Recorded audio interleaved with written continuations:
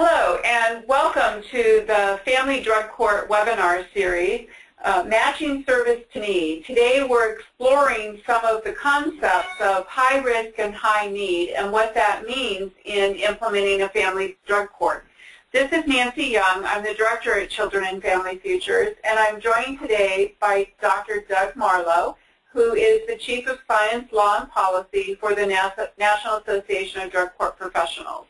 Today's presentation is a follow-up from the NADCP conference session that Doug and I did in May this year, and it also is part of a series that we're putting together in terms of a white paper that will be coming out in 2015 on this same topic. So these are interesting concepts for us to explore, and the knowledge base that has been put together by Dr. Marlowe and others that have done a lot of research on assessing risk and need are interesting ways for us to think about what does that mean in the context of family drug court and participants who bring their own risk and need, as well as the components for children and family when we're talking about family drug courts. So let me turn things over to Dr. Marlowe. Thank you again for being with us today, and we look forward to your presentation. Thank you, Nancy. My job here is going to be to review what is referred to as risk needs responsivity, also known as R&R. This is a body of research that has been very well validated and proven in the criminal area. How it applies and if it applies in the family drug court area is part of what we will be considering and addressing today. The basic axiom is what we call the high risk and high need principles. And the definitions are as follows. When we talk about risk in the criminal justice system, we are not necessarily talking about a risk of violence or dangerousness. Most risk assessment tools were not validated against violence. They were validated against failure on conditions. The likelihood that somebody will not return to court for adjudication, that they will fail on probation or parole, or that they will pick up a new offense, typically the same kind of offense that they had before. So it is a greater likelihood essentially of staying the same, which is analogous to the treatment concept of a poorer prognosis or the judicial concept of a lower amenability to treatment. In other words, risk is the person is unlikely to change their spots. The leopard is unlikely to change its spots. The reason this is important is because when many people think of risk as a risk for dangerousness, they think that high-risk people should be excluded from treatment programs or excluded from intensive supervision programs, when in fact the opposite is the case. High risk means they're not likely to succeed on their own, and therefore these are the kinds of people we should be seeking for intensive programming such as drug courts. Needs are different than risks in they tend to be more dynamic and changeable, and they are essentially the clinical disorders or functional impairments that criminal offenders often have that impact their criminal activity. So if we think of risk as prognosis, then we would think of need as the diagnosis. Now, there is a distinction between what we call criminogenic needs, which are needs that cause crime, and non-criminogenic needs that are usually the result of crime or incidental to crime. The most criminogenic need of all would be substance dependence or addiction. It is very often the cause or the exacerbator of criminal activity. But offenders have many needs, not all of which are criminogenic. For example, they have low self-esteem, they may have poor job histories, they may have poor educational histories, and very often those needs are the result of their criminal or antisocial lifestyle as opposed to the cause. And what research has taught us is that if you treat non-criminogenic needs before you treat the criminogenic needs, you actually make people worse. If you focus on the wrong things, you will actually increase criminal activity, increase substance use, decrease employment, and the like. Now, responsivity needs are an exception to the rule. These are non-criminogenic needs that you still need to treat first, and what we're really talking about here is mental illness. Most mentally ill people are not more likely to commit crimes. In fact, mentally ill people are more likely to be the victim of a crime than the perpetrator of a crime. However, you still have to treat mental illness early in the course of criminal justice supervision, because if they're mentally ill, it's hard to engage in other rehabilitative efforts if the person is too depressed or experiencing traumatic stress reaction or is psychotic. It's hard to do other types of interventions, and so we treat responsivity needs first. So the general rule of thumb is treat responsivity needs like severe mental illness, stabilize it immediately as soon as possible. Focus on criminogenic needs. We'll talk about them, but they would often include addiction. And then, and only then, after you have stabilized the responsivity and criminogenic needs, would you turn your attention to the non-criminogenic needs, which we'll talk about, which will include things like poor employment, poor education, poor parenting skills, and the like.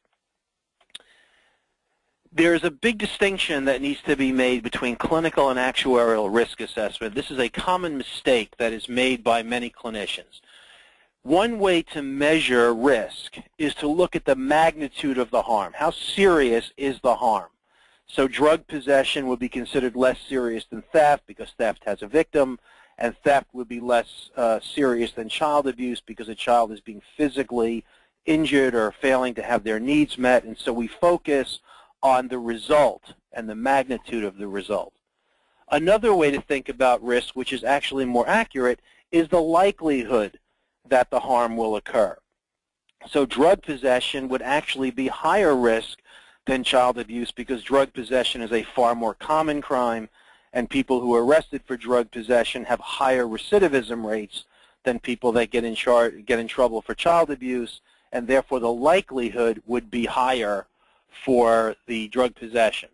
Now, magnitude of the harm is the way human beings think. We focus on the outcome, and the result is that we overestimate the risk of serious events and we underestimate the risk of non-serious events.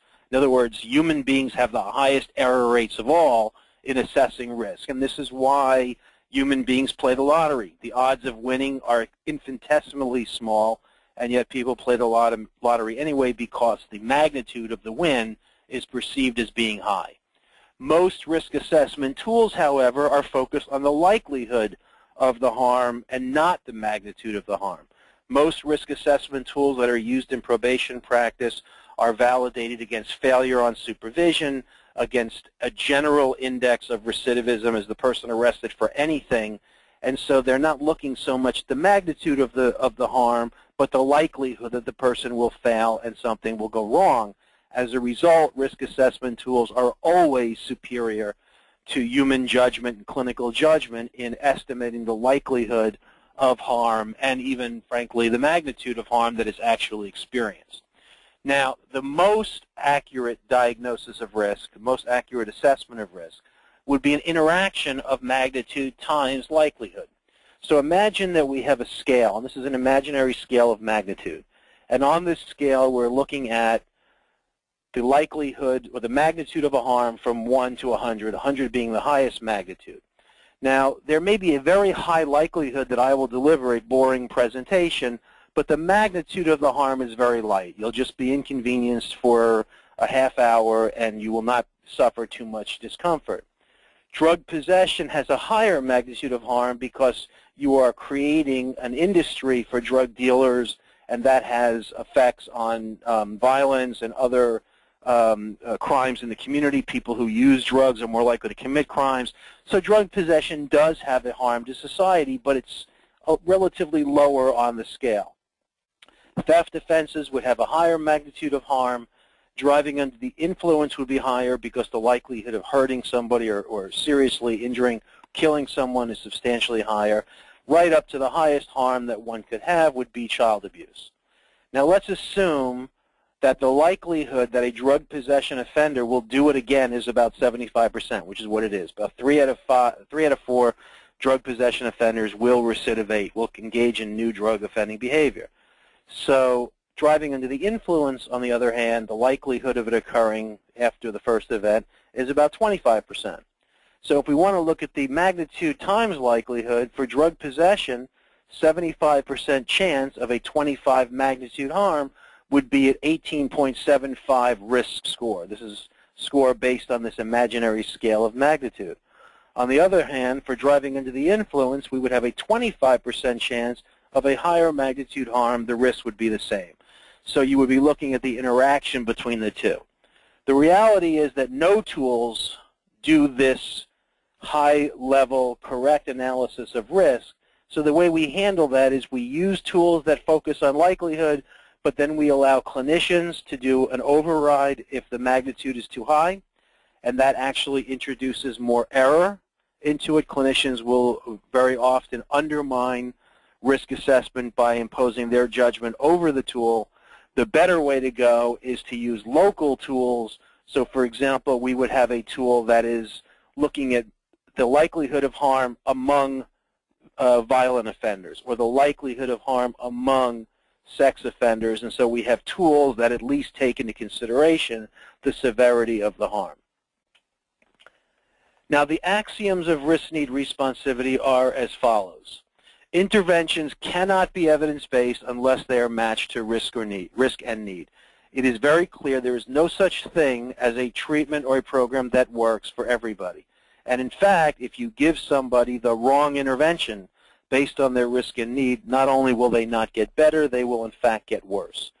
The higher the risk, the more intensive the supervision and contingencies, sanctions and rewards must be, and vice versa. If you supervise somebody too intensely or impose too substantial consequences for a low-risk person, not only will you not make them better, you will make them worse. The higher the need level, the more intensive the treatment and rehabilitation services should be, and vice versa. We have learned through painful, bitter experience that if you provide treatment, for example, substance abuse treatment, to people who are not addicted and do not require substance abuse treatment, you actually make them worse. The likelihood of drug use goes up, the severity of drug use goes up, the likelihood of crime goes up. Never, ever, ever, ever mix risk or need levels in the same treatment programs or groups. Risk and need are both extremely contagious. If you take a group of high-risk people and put them together with a group of low-risk people, you will get a group of high-risk people. The high-risk people will raise the risk level of the low-risk people, and the low-risk people will have no impact whatsoever on the risk level of the high-risk people. We would therefore consider it to be malpractice to have groups that confuse and mix high-risk and low-risk offenders together, that mix addicted individuals and substance-abusing non-addicted individuals together in the same groups. And unfortunately, although that is really contraindicated malpractice, it is also very, very common practice. As I said earlier, responsivity and criminogenic needs need to be treated first. If you focus on the results of crime before you focus on the causes, you make people worse. As a result, you may need to have separate tracks or dockets in your program to keep your high-risk and high-needs people separate, keep your high-need and low-need people separate. Many people make the mistake of assuming that if this is a misdemeanor case, or this is a first-time case, or this is a civil case, or this is pretrial, then the person must be low needs. That is not true. The nature of the case, the nature of the charges is not dispositive. You need to do a risk and need assessment of the individual using standardized tools that focus on the probability of harm occurring rather than clinicians overreacting or misreacting to their fears about the magnitude of the harm. The drug court target population, these are for criminal drug courts. The evidence of this is absolutely unambiguous.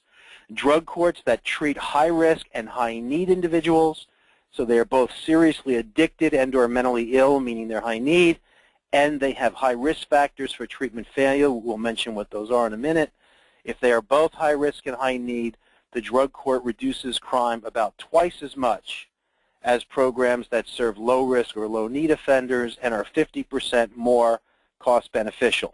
So all the effects of drug courts are attributable to treating the right people who need that intensity of supervision and treatment, and drug courts that are, the term is sometimes used, net widening, or creaming, or skimming, taking the easy cases, are actually providing too much treatment, too much supervision. Not only are they not making people better, they are actually making people worse, and they are wasting resources. Now, some drug courts make the mistake of confusing predictor variables with moderator variables. Researcher evaluates a drug court and looks to see who does better in the drug court.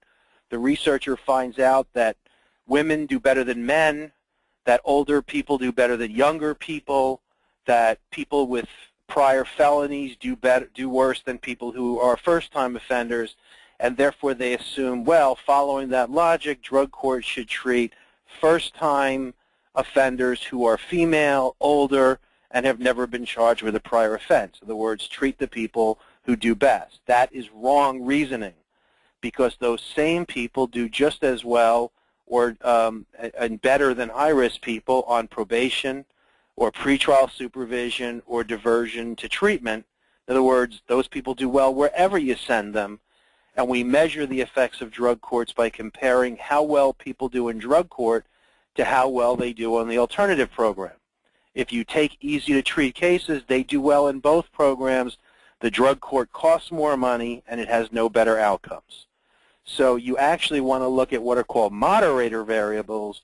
These are individuals where the effect size of drug court, the difference between drug court and the alternative, is larger for those people. And so instead of finding that drug courts do better with low-risk people, they actually do better with high-risk people. Being low-risk predicts a better outcome, but being high-risk means it moderates the effects of drug courts and makes drug court more valuable, more effective for high-risk people.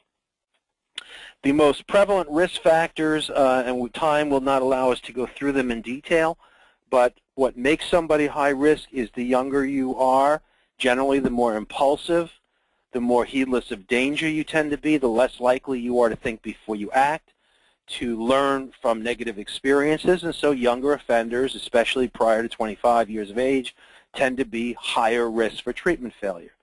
The earlier the onset of delinquency or substance abuse, the more likely the person is to have a chronic and treatment refractory course.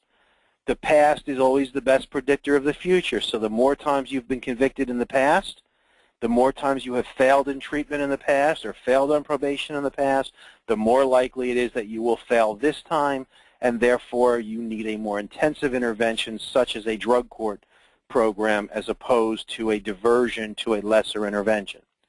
Violent offenders, offenders with antisocial personality disorder or psychopathy, also known as sociopathy. The more antisocial the person, the higher the risk, and therefore we should be targeting those people for intensive programming, not using those criteria as an exclusion to keep them out of our programs.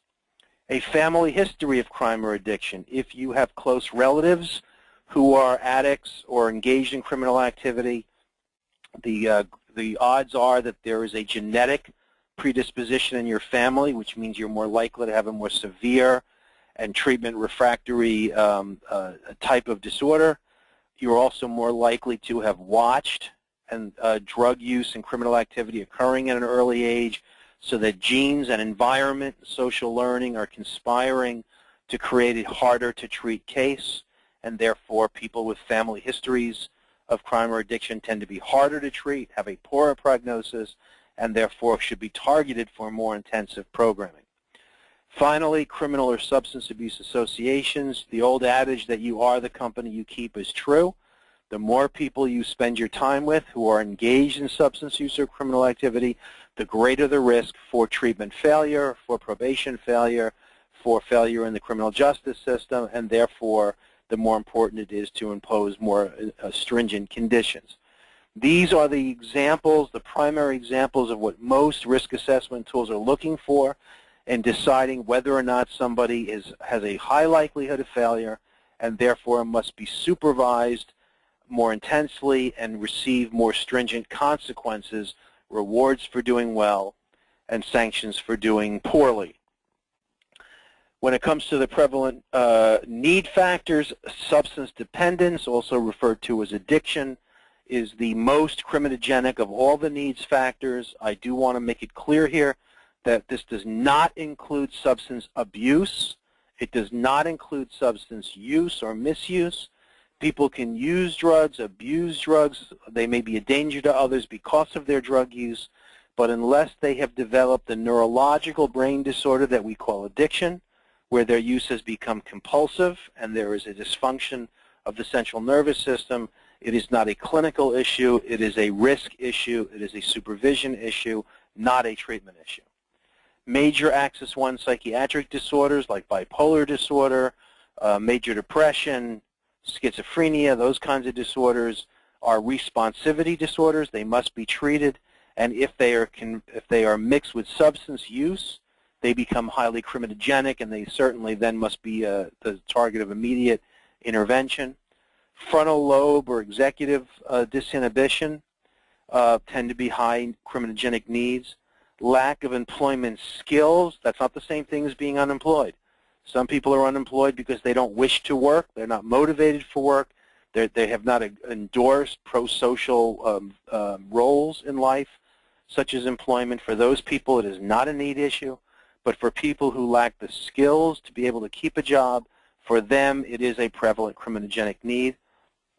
People who cannot take care of their home, cannot take care of their self, their hygiene, meet their own needs for food, individuals who lack those basic living skills, those people will also have a need for clinical treatment.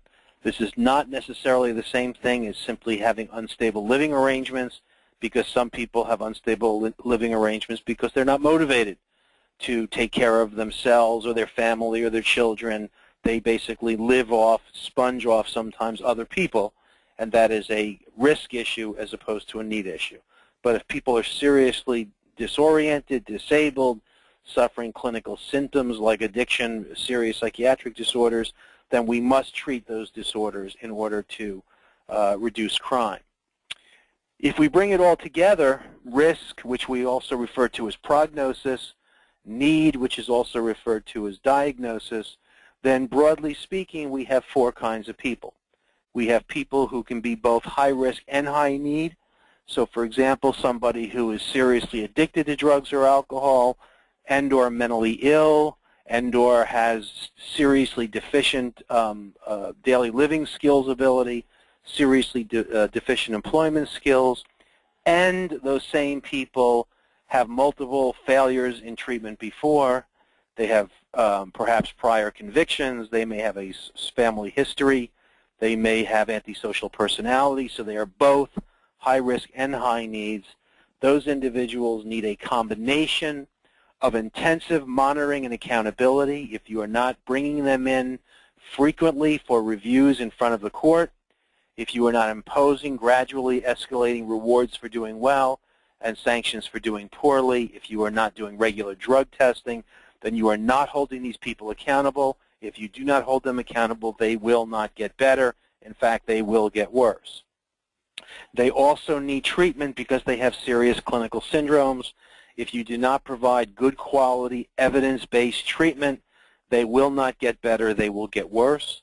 And finally, they're going to need habilitation services that helps them to adopt pro-social roles and change their criminal thinking patterns, and also learn adaptive skills such as learn how to keep a job, learn how to get a GED, improve their educational attainments, and the like. If you don't have all three of those legs on the tripod will tip over, the case will fail.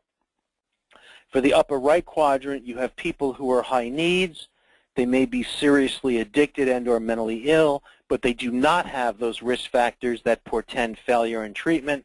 For those individuals, you can put them on a more treatment-oriented track within a drug court where they would be focused on their need for substance abuse and mental health treatment, as well as habilitation services focused on job training and literacy training and the like. But the last thing in the world you would want to do is have people in the upper left quadrant treated together with people in the upper right quadrant, because when you mix risk levels, you make people worse. Lower left quadrant, you have people who are high risk but low needs. So they may be antisocial, they may have prior treatment failures, they may have family histories of crime and addiction, but they are not addicted or seriously mentally ill. Those individuals could be in a supervision-oriented track, focusing on monitoring and accountability and consequences, and job training and literacy training and those kinds of interventions, but these individuals do not need, nor should they have, substance abuse treatment, because when you give treatment to people who do not need treatment, you make them worse.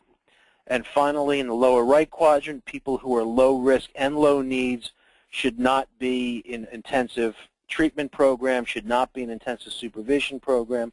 They should be in a diversion track to get them out of the justice system as quickly as possible, focusing on some psychoeducation, focusing on some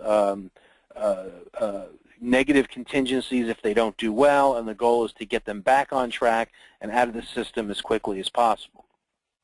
What we have learned in the criminal context is that all the effects of drug courts are accounted for by participants in the upper left track, upper left quadrant. Drug courts were created for people who are both high risk and high needs. That's who does well. Individuals in the other tracks are getting too much supervision or too much treatment or too much both, and therefore you need to ratchet down the intensity of supervision, the intensity of treatment for those people if you are going to be taking them into your drug court in the first place, and because they are not the traditional population that drug courts should be targeting. To bring it all together, assessment is key. Most of our strongly held beliefs, assumptions, and heuristics are flat out, unabashedly, completely, and totally wrong. All of the things that we assume that we understand about people, what makes people high risk, how we define high risk, what high risk people need, what decides whether somebody needs treatment, most of our assumptions are absolutely wrong and usually make people worse.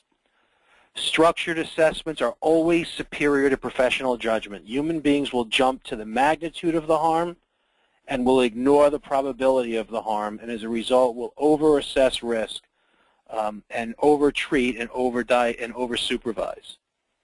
It is critically important to assess the person, not only the case. If you are deciding what people get based on what crime they've been charged with or what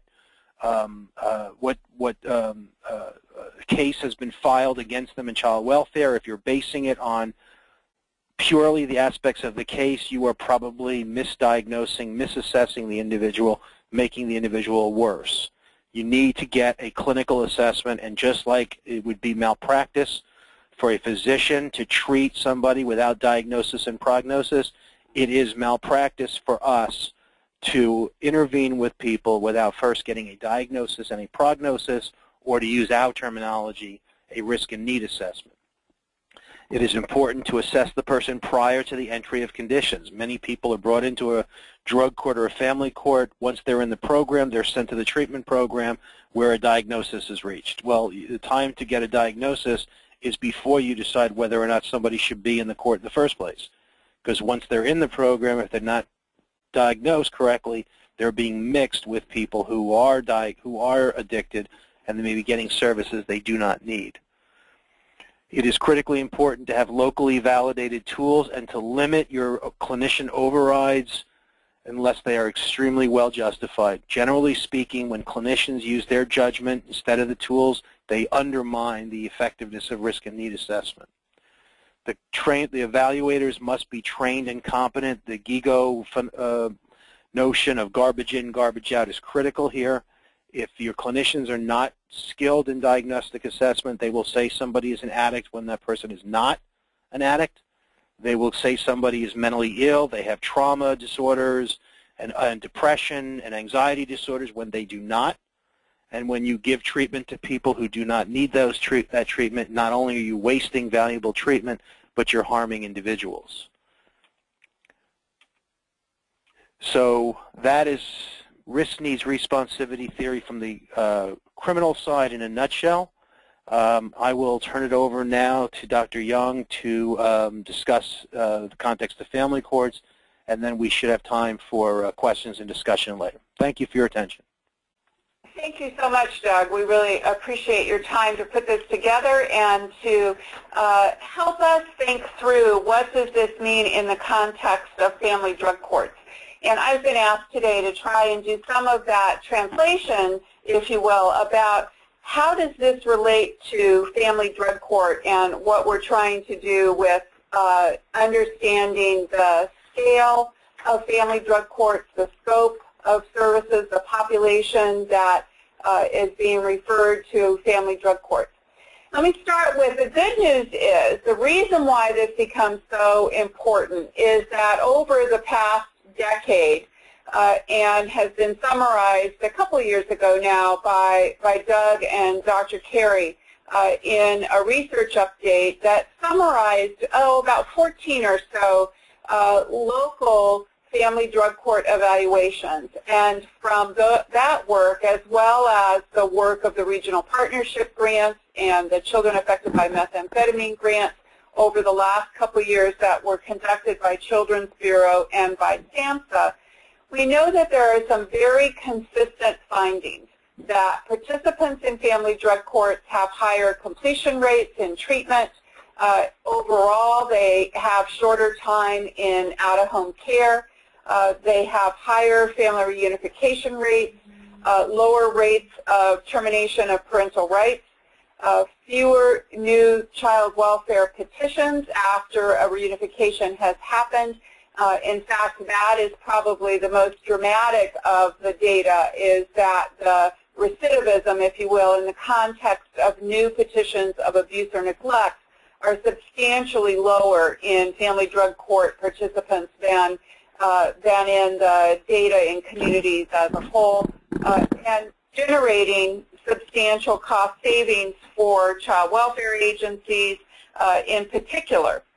So let's talk a little bit about the context then of family drug courts and just sort of setting the stage so that we can get into the discussion about predictors of risk and the need for treatment in the context of child welfare practice by just taking a step back and talking just a bit about the context of the creation of family drug courts.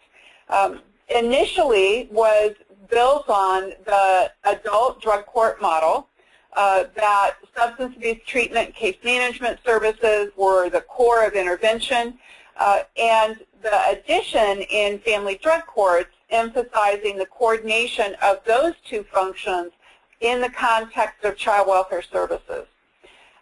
There was also some initial growing pains, if you will, about how to marry up the requirements of the child welfare system that is focused on the safety, paramount, the safety of the child, and the long-term well-being of the child in the context of the recovery needs of parents. And I think many of the folks on the call who have been working in family drug courts for some time are familiar with some of the early arguments about family drug courts having too much emphasis on the recovery of the parents and not paying enough attention to the safety and the well-being issues for the child. And I think we've come a long way over the last 15 years to understand how to bring that together in whole family kinds of approaches. We know that family drug courts draw upon the strengths of assessment for both the assessment of risk and needs in the child welfare context as well as the alcohol and drug treatment needs, that putting those together puts together a family plan that recognizes the recovery needs of the parent, the recovery outcomes that are being sought at the same time as child welfare is looking at the safety and well-being of the child. Early on, there were also a lot of discussions about the goal of family drug courts, that the incentive for the parent to participate was about the opportunity to reunify with their children, or family maintenance, meaning that the child would not be removed at all, but that participation in the family drug court would generate these outcomes.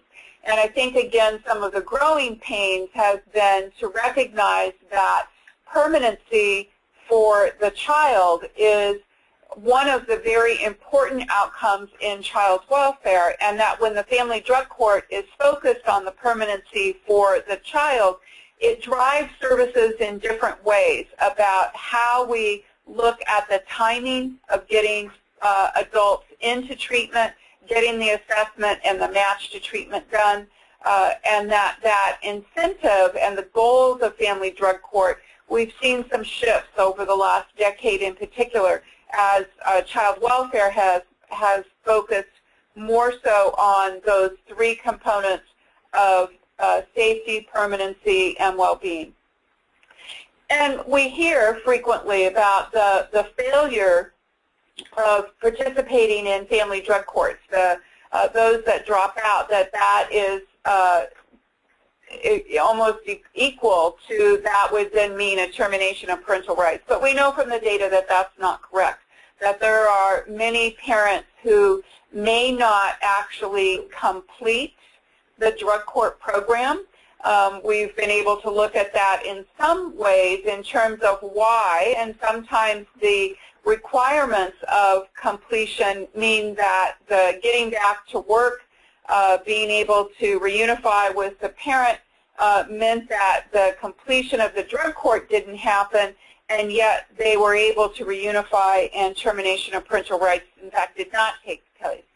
So some of those components of the consequence of failure in the adult drug court looks very different than what happens in the context of a family drug court and what kinds of goals are trying to be achieved.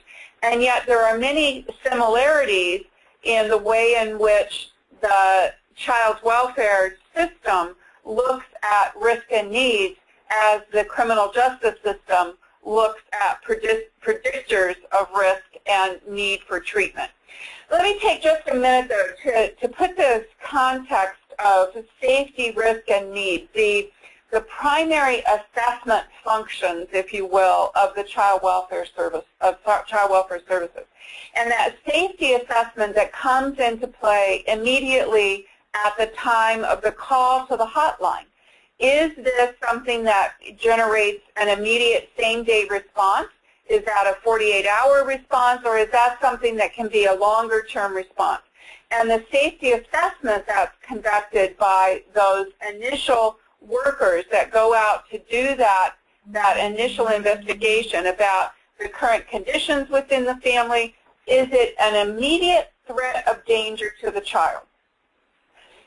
If it is, are there protective capacities within that home, within that family, or within the extended family that manages those threats of danger sufficiently that there's not an immediate need to remove that child?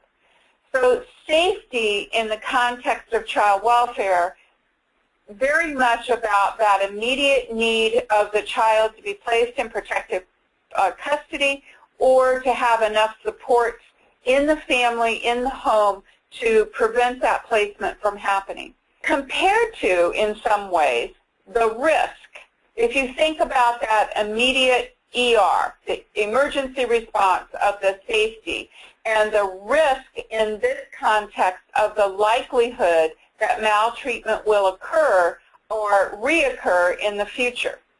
These are the definitions from the National Resource Center for Child Protective Services that have done a great service for the nation in trying to help child welfare understand these components and to put assessment tools in place that differentiate those predictors of safety, those predictors of risk, and to put those out in a way that child welfare can look at those two concepts and understand the immediate safety factors versus the risk that this child may be harmed. And risk factors that this child may be harmed either from abuse or chronic neglect may in fact mean that the child is put into protective custody when there are not the kind of capacities within the family, within the home, to protect that child. And then the third concept to really be explored, the idea about the need, the service priorities. This kind of assessment of the family need typically happens not really until after sometimes there's a jurisdictional hearing. So the safety and the risk assessment is happening during the investigative phase. And then if the child has been removed, at the court hearing in which there's jurisdictional hearing and disposition of the case, at that point typically is when there's a service need assessment that's done. Now, we recognize that in many family drug courts, those needs assessments in terms of the need for substance abuse treatment, the need for mental health, domestic violence, the other components in the family, housing in particular, those service needs may actually happen, and as Doug suggests, need to happen before admitting someone to a family drug court in order to make sure that this is the right person who's getting in, that this is somebody who needs substance abuse treatment.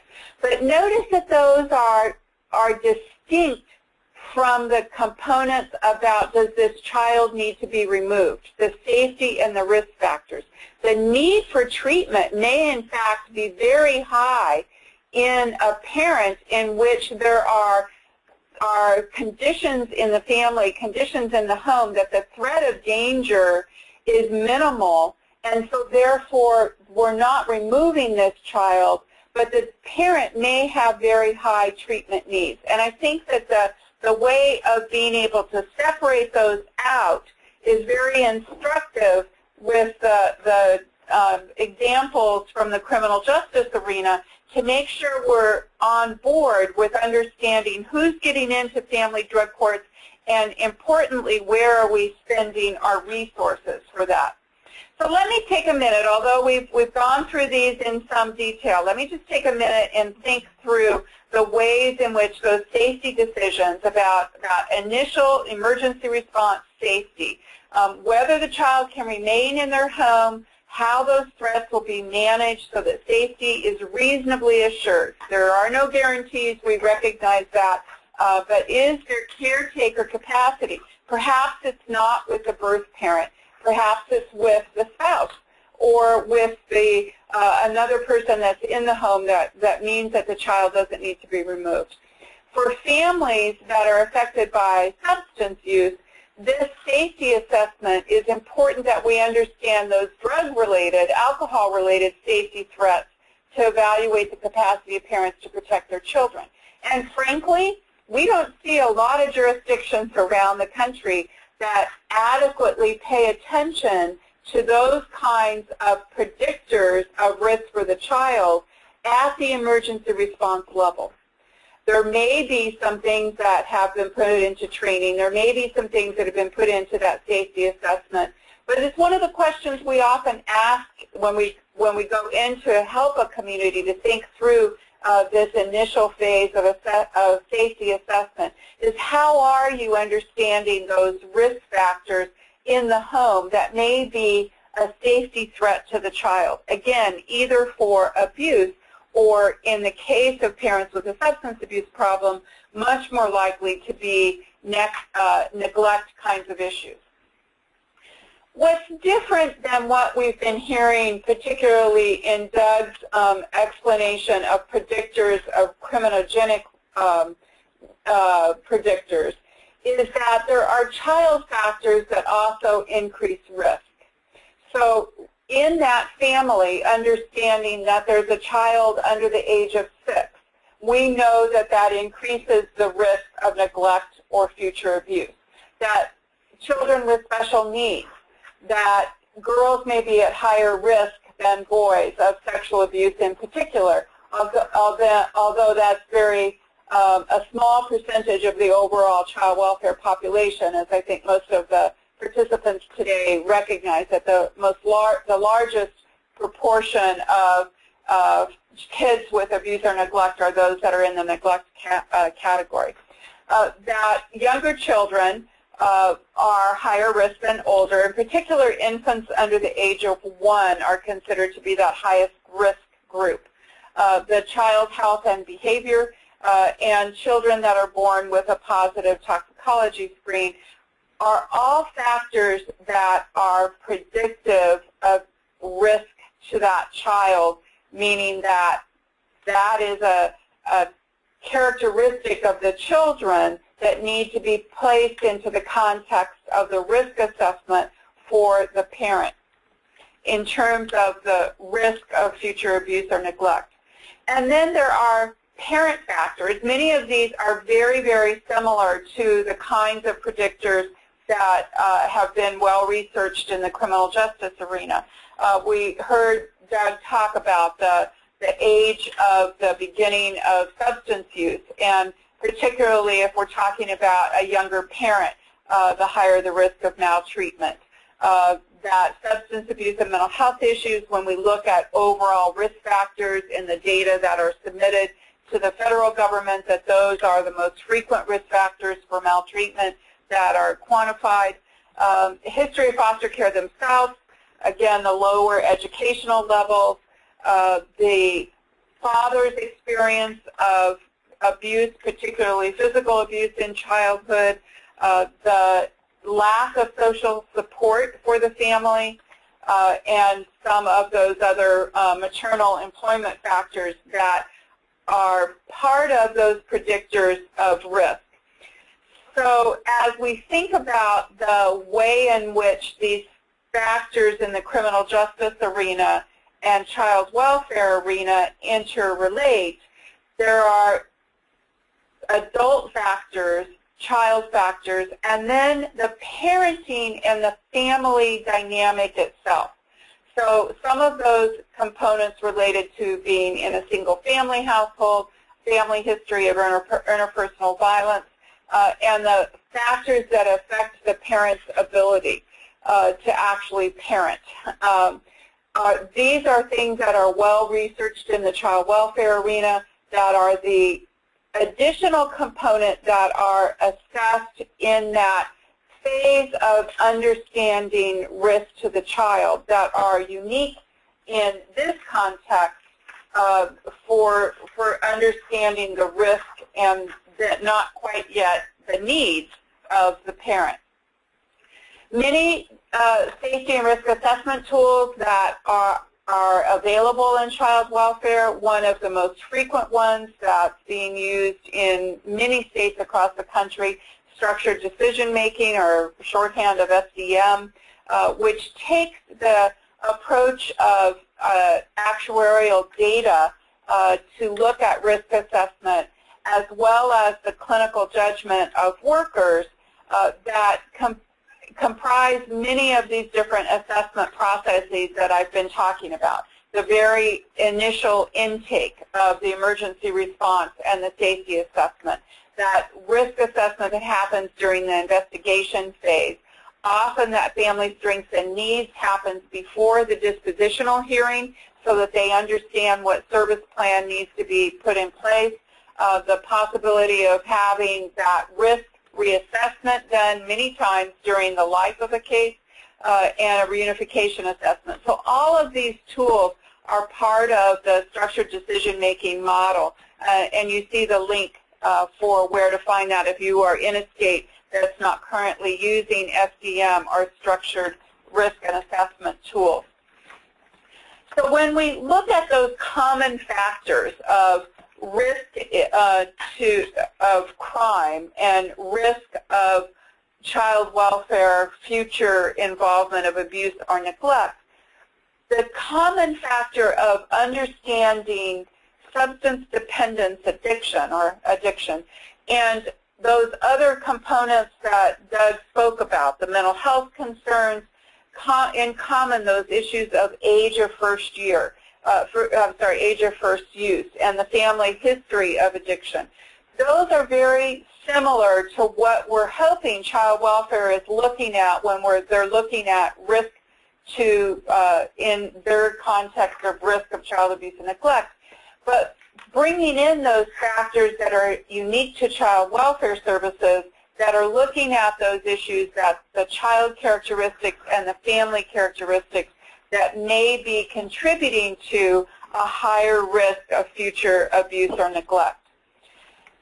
Another common tool that's used in terms of understanding family strengths and needs are the domains that are listed here under the NCFAS, the North Carolina Family Assessment Scale. This is a tool that Children and Family Futures has used quite often with some of our evaluation activities and to understand these different domains of family strengths and needs.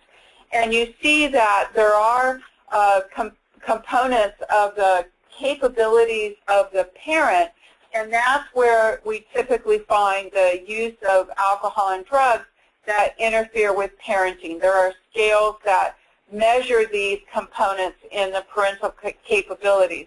But you see that there are 9 other domains about family strengths and needs that are important to understand in the context of the case plan. Now, depending on the family drug court model, there may be a case plan in that family drug court that's monitoring all of these kinds of service needs. We hope that's the case, that the team is aware of the family safety factors, the readiness for reunification factors, the things that are needed in self-sufficiency, the health care needs of the family. But all of these domains come into play in terms of understanding what that service plan needs to look like. And that looking at the parent, the child, and the family becomes important in the context of family drug court to have a family plan, a family support recovery plan that addresses each of these different issues. And that's how we have seen in many cases the family drug court evolve over the last decade, to understand that the urgency of the substance abuse treatment needs, mental health needs, domestic violence needs are all components of the family drug court. But as family drug courts and become more family-centered, understanding these other needs of the child, needs of the family as a whole, particularly those other issues related to family counseling, I mentioned already housing, the domestic violence needs, that all of those become important components of understanding assessment. So just to sort of summarize, that when we bring the family drug court together, that there are these 3 different primary partners we usually talk about, and that child welfare has a responsibility to understand the child risk and safety needs of the child and the family, that the alcohol and drug treatment provider has the responsibility and accountability for assessing the parent's need for treatment, the level of care, the areas of life functioning that are being affected, the recovery supports that are needed to be put in place.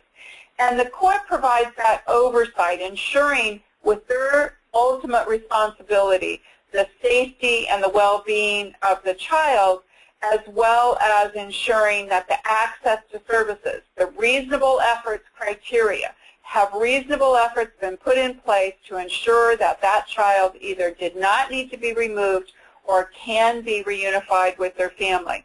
So that sort of summary slide, I hope, kind of sets this context of then understanding the components of child welfare practice and how we think about that in the context of use and addiction and treatment needs. So let's think just a minute about the child welfare intervention.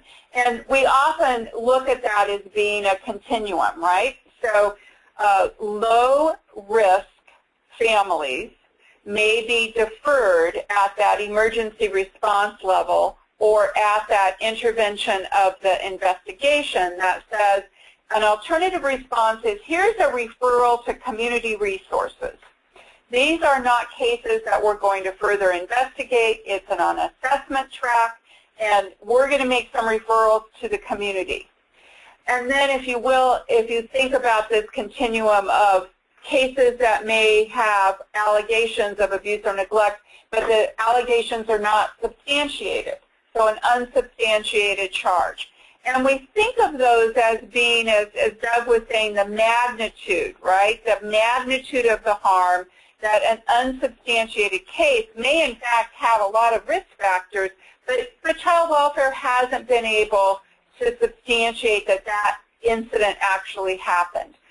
versus a substantiated case in which, yes, we have proof, we have been able to substantiate those charges in court to say that those allegations of abuse or neglect happened, and then making determinations about, is that child going to be safe with capacities in the home in order to maintain that child in home without having to be removed, or is that a removed child that then goes into a family reunification services track.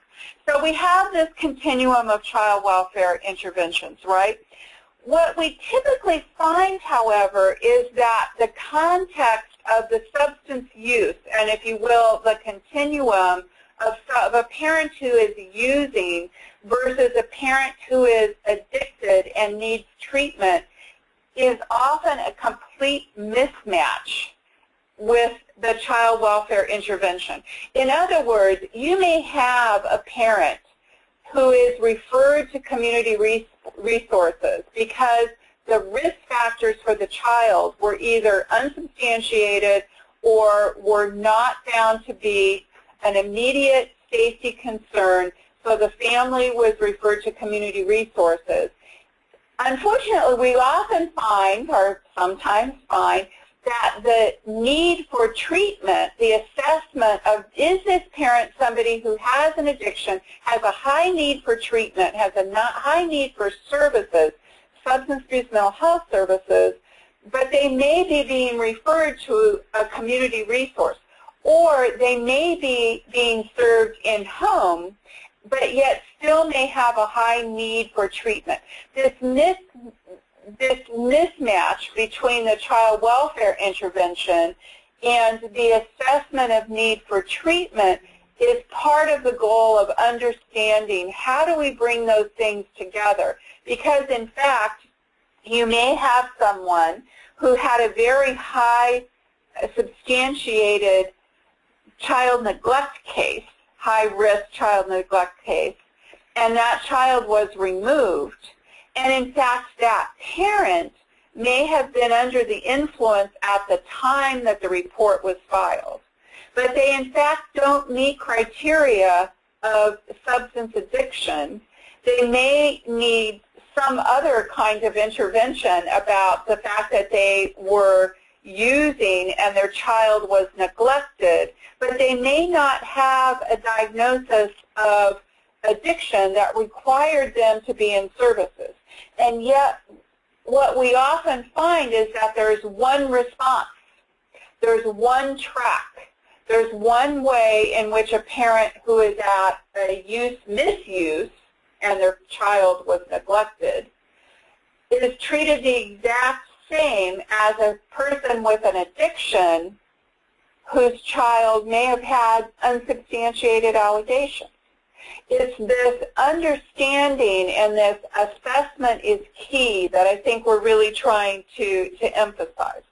So if we look at that again from those cases in which we're looking at no intervention, right, referral to a community resource, versus child welfare is providing in-home services.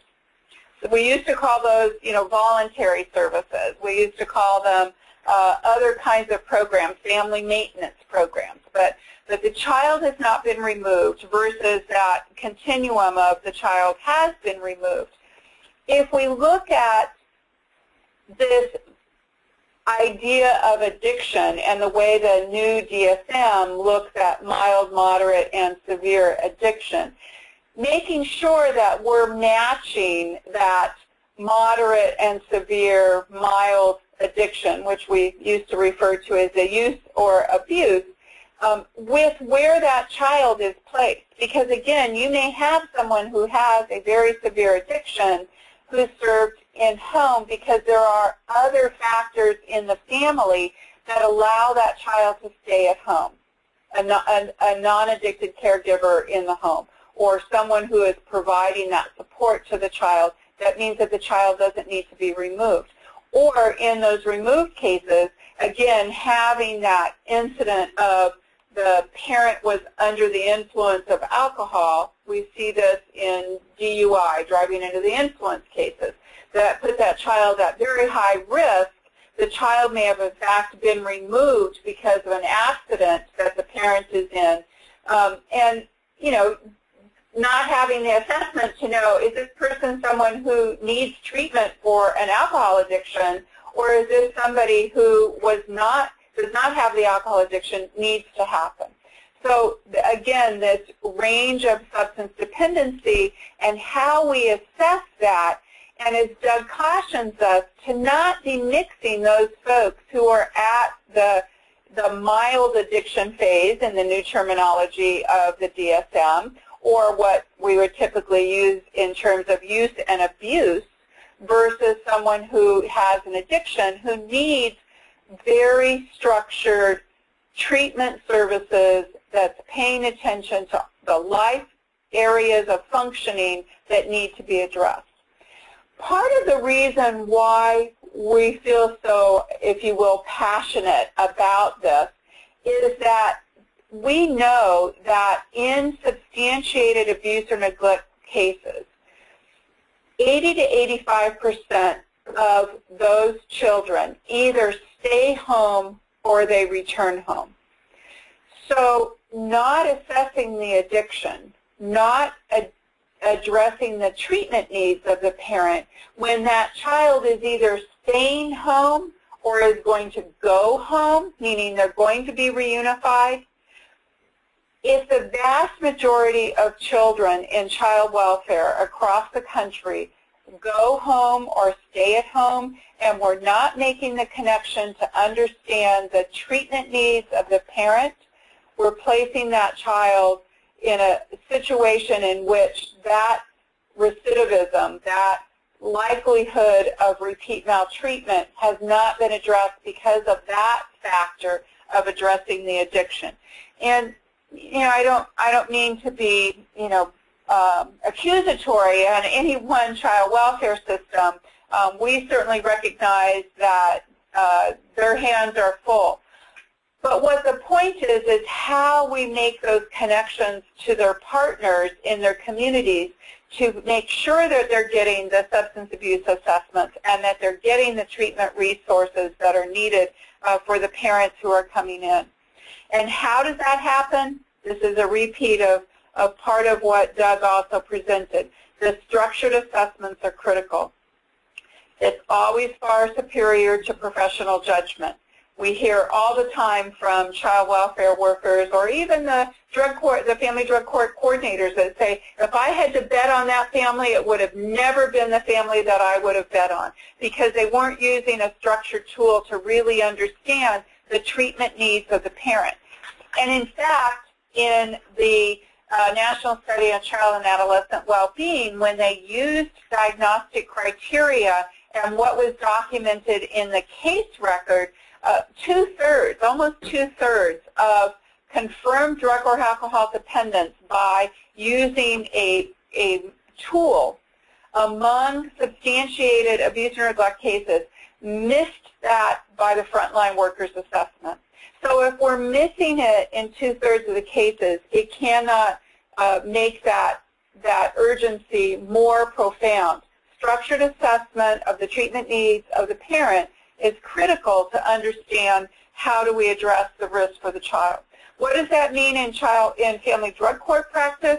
How is your family drug court partnered with your alcohol and drug treatment providers to work with the child welfare staff to bring that expertise of the screening and the assessment into the child welfare practice? Is there a co-located substance abuse counselor that has the assessment skills that are needed that's part of your team? How is the family drug court supplementing its child abuse and neglect risk assessments to look at substance use and the impact on family? Is it something that's being integrated into the risk and safety assessment protocols, or is that, oh, we're going to refer that over to someone else and we're going to wait for somebody else to understand that?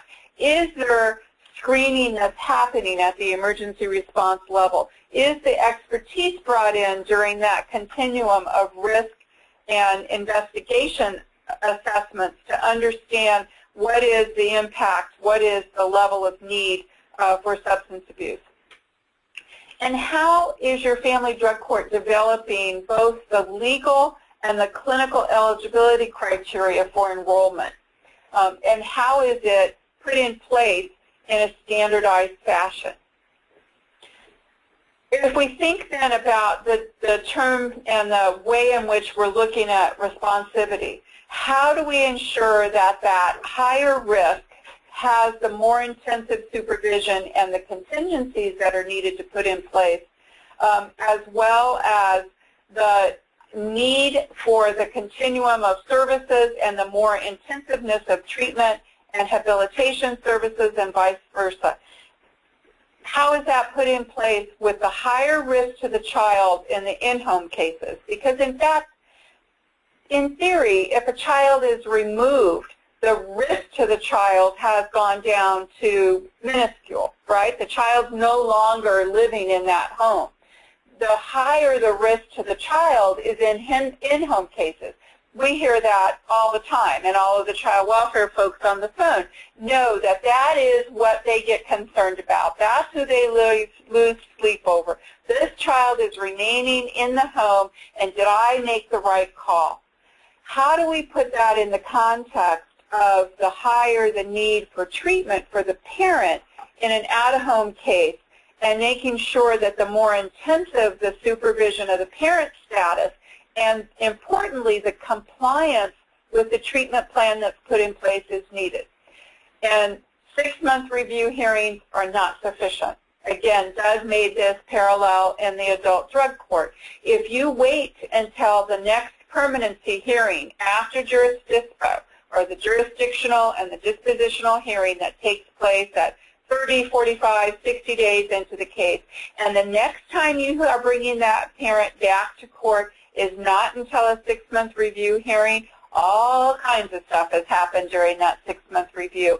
And if you think about it clinically, when we're asking parents to completely change the coping skills, destructive coping skills that they've been using, and now they need additional support to be able to achieve recovery, if we're not doing some checkbacks much more frequently than what's ordered by the dependency court system in putting in place status review hearings and compliance hearings on how is the parent doing, were they able to make it to all of their sessions, what kinds of supports are needed to make that happen to ensure that they are being prepared for reunification and being able to safely parent their children.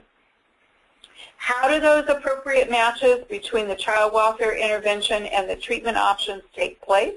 We hope that we're looking at those child welfare interventions in the context of substance abuse treatment and not saying that that's a linear match per se, right? It doesn't necessarily match up that an in-home case would only need a very low level of education and prevention in the world of substance abuse, or that outpatient services are going to be adequate because this parent was able to maintain custody of the child. It's this differentiation of the way in which child welfare concepts of risk and need play out in the concepts of substance abuse treatment needs, addiction, and what kinds of structure, level of care is needed for that particular parent. And that matching is really the key. So you may be a family drug court coordinator that says, so what does that mean? Does that mean that we have to have separate dockets if we have in-home cases versus out-of-home cases? Perhaps that's what it means. If we look at the treatment and the supervision services that are specifically tailored to the risk and need profile of the offender in the criminal justice arena, to respond to that risk and need continuum of the child welfare population, family drug courts may in fact offer different tracks that are tailored to the risk and need profile of the family. Does it mean that the in-home cases that we don't want to serve in-home cases in the family drug court if there's a high treatment need and there's a high likelihood that they won't be successful in recovery? Probably not. We probably want to put those services in place even though the child is still at home. And again, it's that idea that these are linear connections between the two that we're trying to dispel. The same kinds of contexts that are concepts that Doug went through in terms of the low risk and high need in the child welfare world, of low risk that the child will be harmed in a very short period of time, right? The safety assessment. Am I going to walk out this door and this child is going to be okay? And understanding that there still may be a very high need for substance abuse treatment versus the high risk, high need family in which the child was removed and the parent has a high need for treatment. That's often the population that we do see in family drug courts. But we can also tell you, we go to communities in which those are all mixed together and there's not been a clear differentiation between the need for treatment and a low need for substance abuse interventions.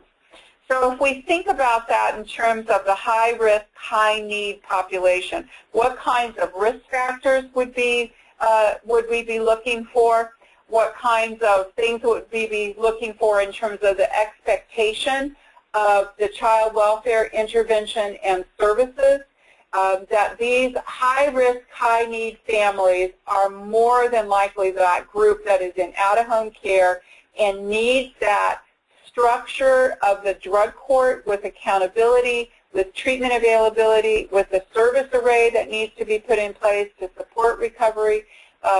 Typically the child welfare focus is about family reunification services and looking at the same time at permanency for the child. How do they ensure that that relationship, particularly for young children, is put into place so that that child has a permanent caregiving relationship with an adult. The jurisdictional status, typically we're talking about those would be substantiated charges, again, the out-of-home cases, and that we would be thinking about addiction along the terms of mild, moderate, or severe, recognizing that out-of-home care may mean that scenario that I gave in which there might not be dependence. However, if there's a high need for treatment, we would be looking at typically that this would be a parent with severe addiction that has a high need for treatment. So high need for treatment with co-occurring disorders, domestic violence, other services that we know are key to being able to reunify. I'd be remiss without mentioning housing in particular. Versus the low risk, high need family. High need for substance abuse treatment, low risk factors in terms of the child welfare population, no prior allegations, the children are older, no prior criminal history, they have protective capacity to mitigate the safety threats. Again, the way in which we're looking at the in-home services that would be able to match that with what's needed for the parent and for the family. Hopefully, if we think about the dependency court in ways in which there are family drug courts that are operating with in-home services, so the continuum of the dependency court with the referral for an investigation, the investigation happens at that same time, making sure that there's a risk of safety assessment and an alcohol and drug treatment need assessment at that point before the referral to the family drug court and putting in place that frequent judicial monitoring. Again, in many jurisdictions, we have the examples of Sacramento County and Riverside County in particular in California, that they have put a family preservation court, a early intervention family court in place in which the children are assessed to be at low risk, but there is a high need for treatment. The petition for removal in some cases are actually written and held in abeyance. It is the contingency that is put in place for participation in substance abuse treatment. Child welfare services are being offered in a family maintenance or preventive kind of capacity. Children are not removed. It does not preclude participation of a family drug court to say that the child was at low risk because we're assessing this parent to be in high need of treatment services with a high degree of structure because they are less likely to enter recovery without those components of structure and frequent judicial monitoring and case management being put in place. Compare that, or contrast, I guess you would say that, with those child welfare interventions in which it's determined that the child is placed in out-of-home care. In that case, that referral, the risk and safety assessment, the alcohol and drug assessment has happened. There's a detention hearing. The child is removed in temporary shelter. An investigation ensues in which there are findings of substantiated abuse or neglect. A dispositional hearing is held in which there is a case plan that is put in place and a referral. We like to see it as early as possible with those alcohol and drug assessments happening. In some jurisdictions, we see it in a day or two from the time of the initial referral and detention, so that there is a very rapid response to the treatment needs of the parent and the entry into the family drug court, while the dependency court is going through its typical kinds of timeline for jurisdictional and dispositional hearing, but that component of the immediate referral to family drug court based on the alcohol and drug assessment, based on the safety assessment for the child has been removed, and it only makes sense clinically that the response of the system would be as immediate as it possibly could be to get the parent into treatment and to put those judicial monitoring in place so that we've got family reunification services that have the component of the frequent court hearings in order to ensure that the parent is able to be successful.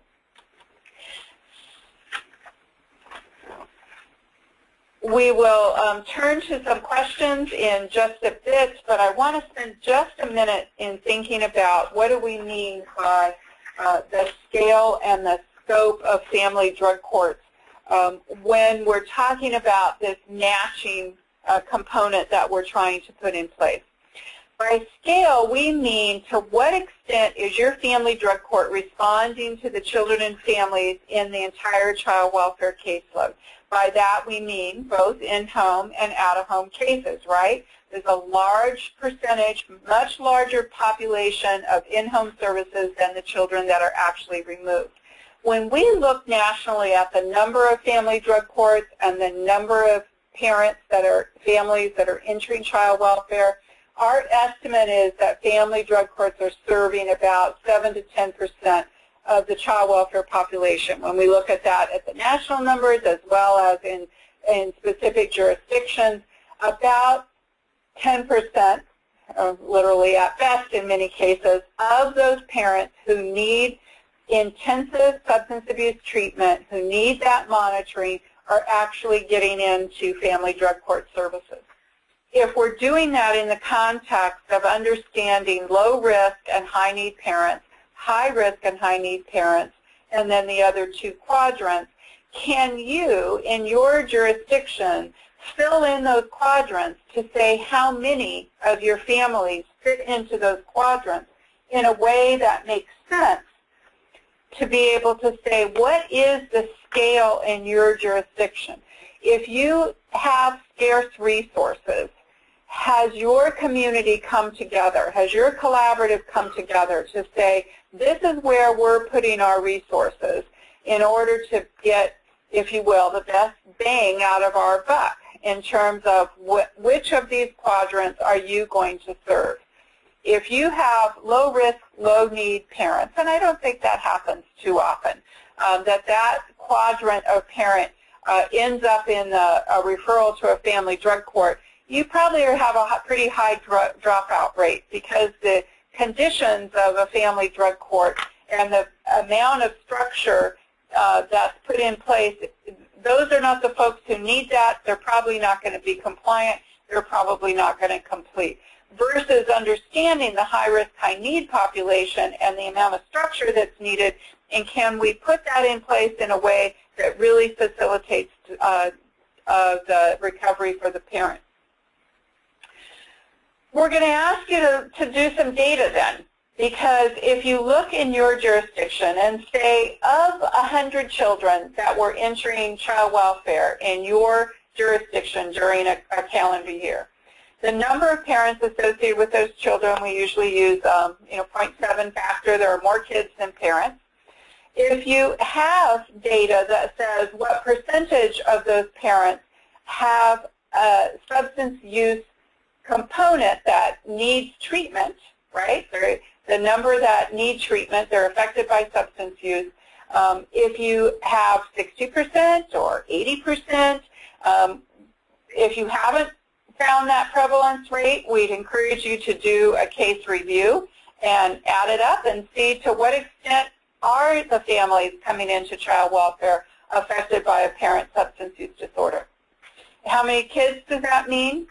What's your current annual capacity for parents? It's not unusual to see something in the range of 20 or 25 compared to some jurisdictions that have a whole system approach that have 300-400 parents at a time that are in this continuum of services. But what's your capacity for parents? You might say, well, that's being driven by our capacity for treatment, or that's being driven by our capacity for case management. Unless you know these data about what your capacity is in the current scale for parents, in this example, 38%, you can't go back to your Board of Supervisors. You can't go back to your state legislators and say, we need to expand the capacity for treatment. We need to expand the capacity of case management. We need to expand the capacity of the court in order to meet the full needs of parents and children in our community, unless you've run through those data to understand what your capacity is, what your scale is, what your need is in terms of services.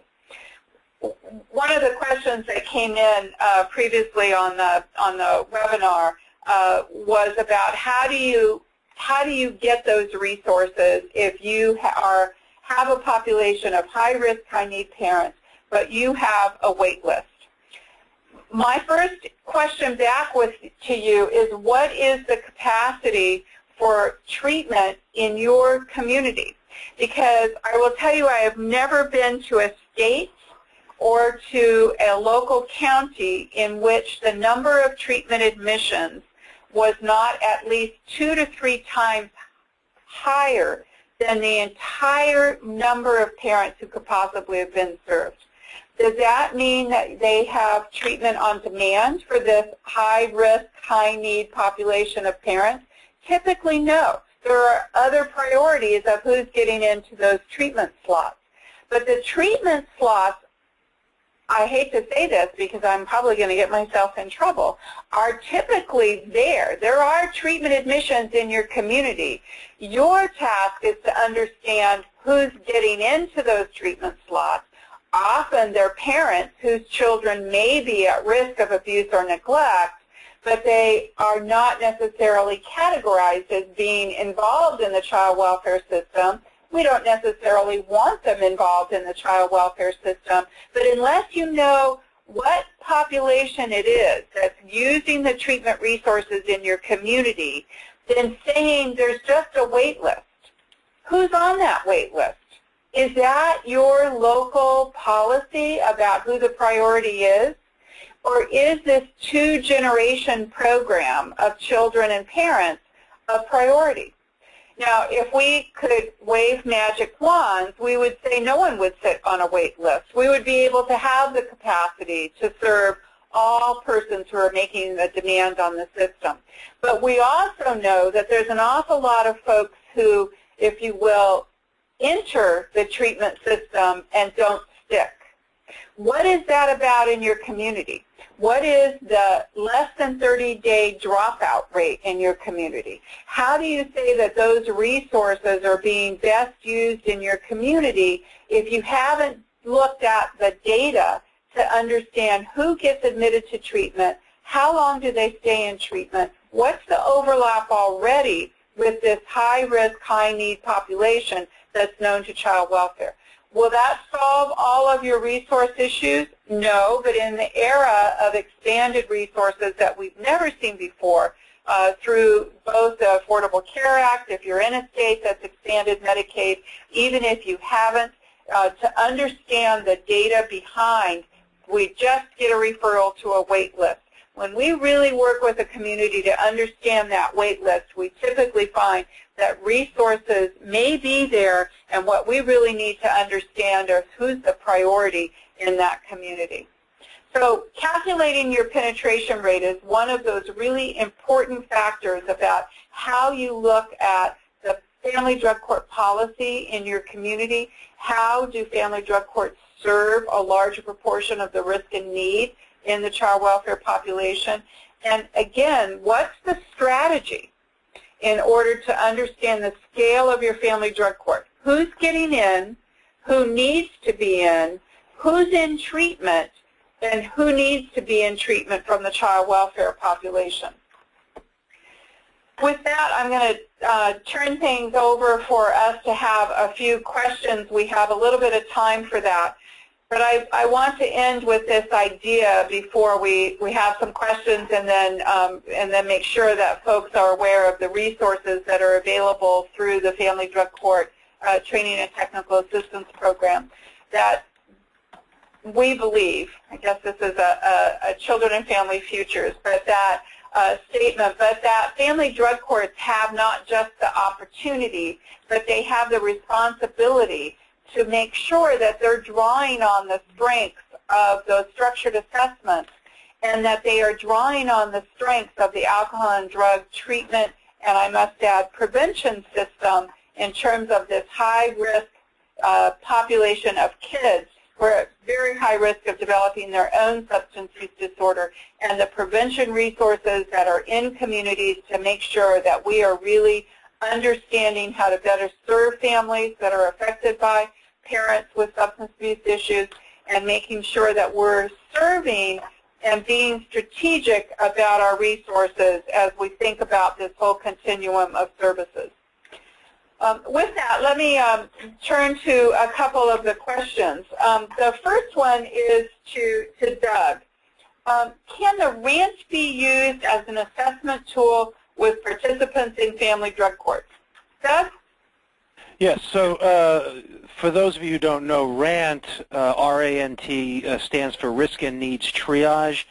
It's an assessment tool that I developed at the University of Pennsylvania a number of years ago. I am not at that facility anymore. They still market and use the tool, but I don't have any financial or other involvement with it.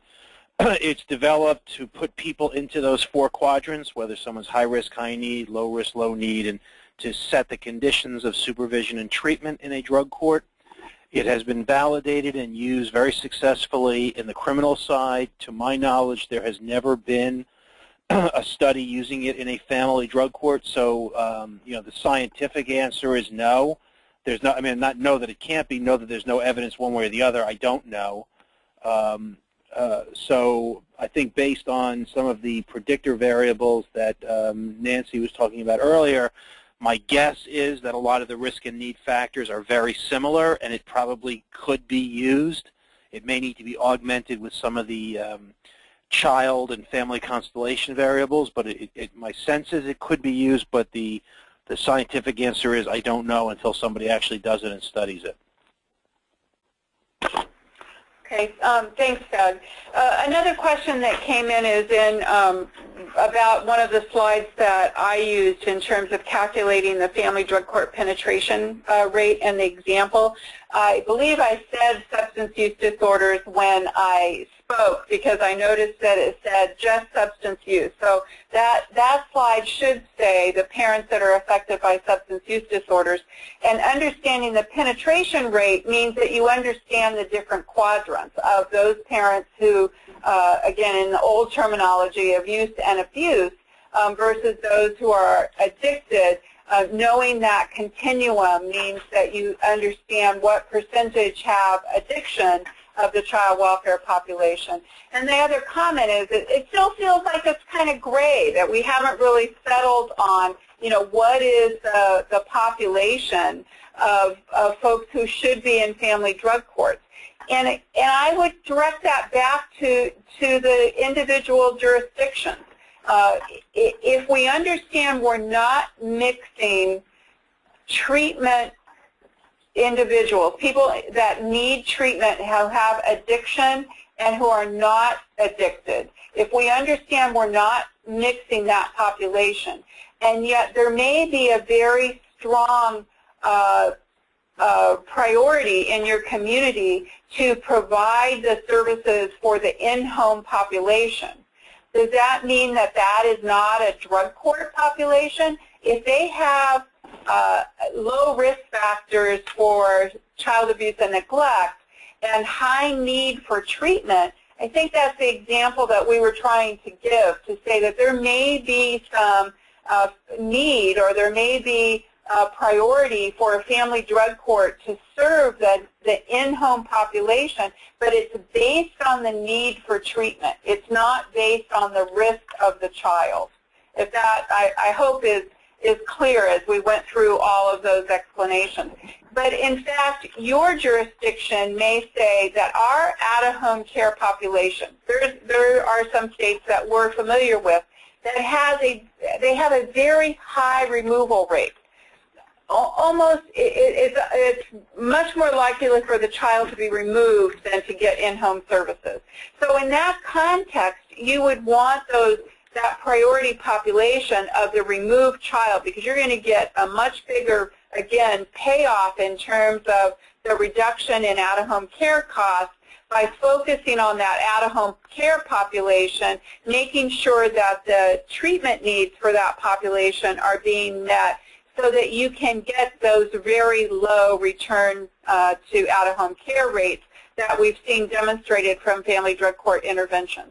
So I don't want to be, wishy-washy in saying, well, what's the final answer about who should we be serving? I'll be a good person, a social worky kind of person that says, well, it depends. And it does depend on the local context of, do you have an alternative response program in your community that says most of your families are being served in-home or are referred to community resources.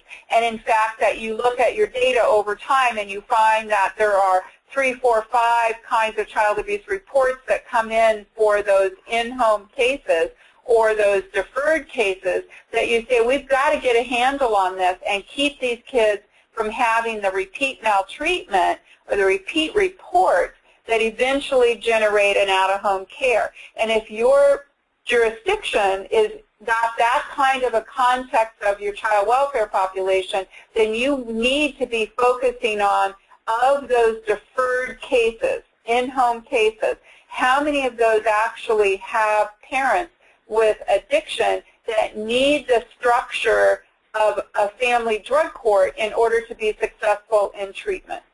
So we'd be happy to have further conversation about that. I think that idea about really understanding assessment is something that crosses over between criminogenic risk and risk of abuse and neglect, and understanding the need for treatment and how that population might look in your own community to make sure that that you're targeting in a way that meets your own community's needs.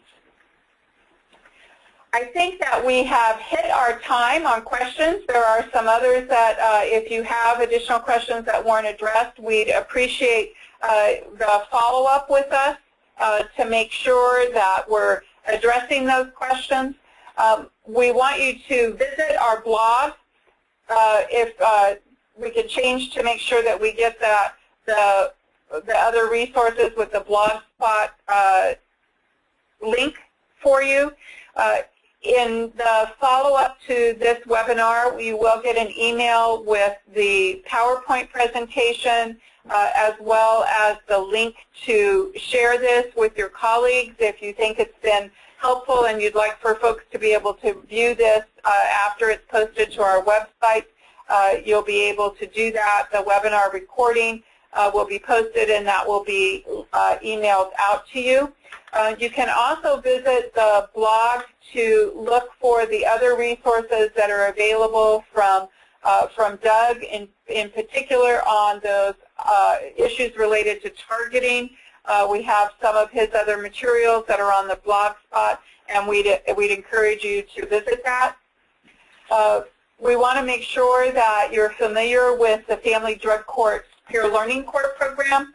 If you're not, let us know. We have at present 4 family drug courts that have agreed to be peer mentors on various components of establishing and running family drug courts.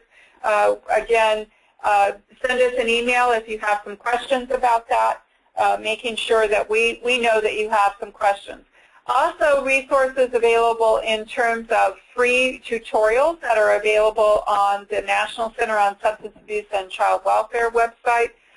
You see the link there for the tutorials for child welfare workers, for substance abuse treatment, and for legal professionals. We're just about at 50,000 people who have taken our online tutorial. So it's been a resource that's been very helpful for jurisdictions around the country. In fact, we have about 8 states that require all of their frontline child welfare workers to take the online course on understanding substance abuse and facilitating recovery. So we're delighted with the response that we've seen from those. And again, they're a free resource, so that's always very helpful as we get to the end of the year and folks are looking for CEUs. Our contact information, please feel free to contact us, again, with any further questions. Let me take a moment to say thank you again to Dr. Marlowe for sharing with us today. This is the final webinar of our 2014 series, but we will be having a 2015. We will see you then. And take a moment, if you would, as you exit to complete our evaluation. It will help shape the content of the 2015 webinar series. And we always appreciate the feedback of what's working and what's not working so that we can adjust to better meet the needs of the family drug court community in the country. Thank you again, Doug. Thanks so much for all of the participants today, and we'll see you next time.